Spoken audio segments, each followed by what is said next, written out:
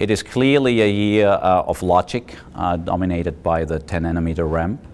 You can also see that in the Q3 numbers. Over 80% of our system shipments in Q3 went to logic. Memory, as expected year over year, we're down. That has to do with the fact that we shipped capacity at the request of customers last year already. But fundamentally, the memory markets are in good shape. Bit growth, which is always important for us, is continuing at 40% for NAND and 25% or thereabouts in DRAM. So that's very good.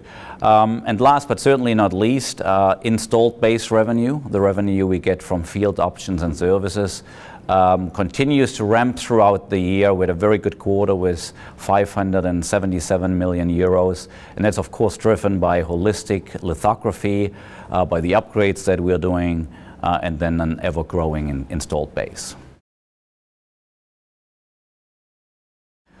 We're entering Q4 with strong backlog, 3.5 billion euros now. We took orders of 1.4 billion euros last quarter.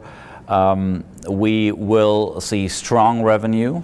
We're guiding to 1.7 to 1.8 billion euros.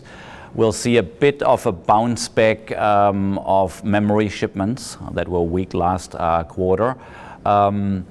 Holistic lithography upgrades and the installed base will continue to drive our field options and services. We're seeing over 600 million in revenue there. And that all translates into a very good gross margin. We are guiding to 47 to 48% for the quarter that we just ended. We're making good progress. Again, I already mentioned the backlog we took in total last quarter.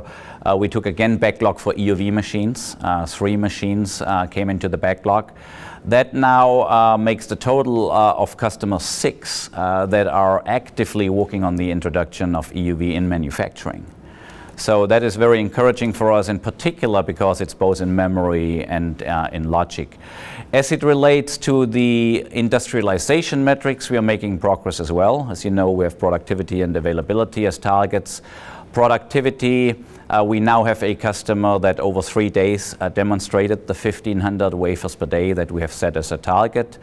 In terms of availability, we have 7 machines now that operated at greater than 80% for a period of at least 4 weeks.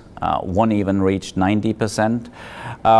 So we're happy we are achieving these targets, but I also want to be sure that you understand that we have still work to do. We've got to now demonstrate these metrics over different systems, different sites, get to 90% availability in particular, and then do it throughout the whole year.